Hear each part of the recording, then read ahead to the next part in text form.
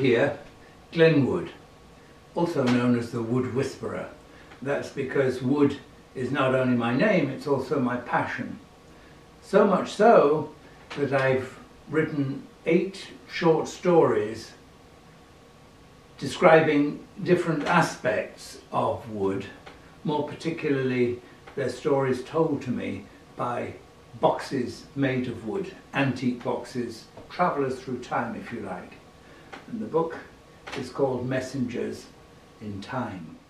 This book, now available through Amazon.com and Barnes & Noble, will appeal not only to collectors of antiques and old things made of wood, but also to those who are concerned about this resource, this beautiful resource of wood, timber and forests that we're rapidly losing due to mismanagement. The first story concerns a box made in the 19th century in Burma at the behest of a German company who wanted to ingratiate itself with the royal family. It's made of teak and retains the wonderful aroma of that wood, culled from the teak forests of Burma. And it was made at the behest of a company which needed to present itself for commercial reasons to the royal family in Burma, particularly King Thibaw. And they did this with some trepidation because they were carefully watched by the king's mother-in-law, a redoubtable lady who'd had 79 other princes murdered within the palace so that her son-in-law could become king.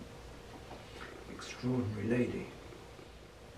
The second box we'll talk about has an even more remarkable story. This was made in the 17th century by a man called César Bagard, and he used a wood now extinct called the St. Lucie wood, Bois de Saint Lucie, which was indigenous to the forests of Lorraine in France.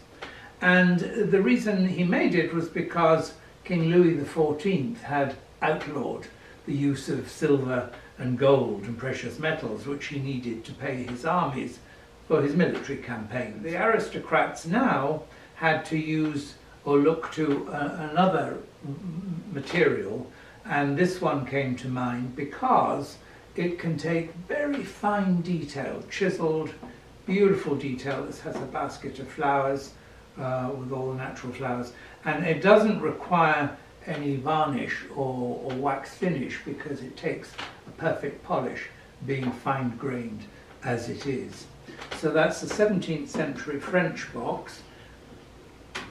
And finally, I'd like to mention this very poignant box, which is Japanese, made in the Meiji period, the end of the 19th century in Japan. It's covered, enrobed one might say, by veneers of various woods native to the province of Hakone in Japan.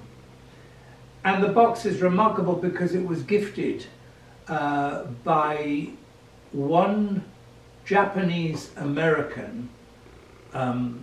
He worked as a translator in the dreadful episode of the Battle of Okinawa, and he gifted it to an American soldier who returned to America after World War II, but the Japanese American, his family hadn't been well treated, and so he had the decision to make whether he would return to America or to his spiritual home of Japan.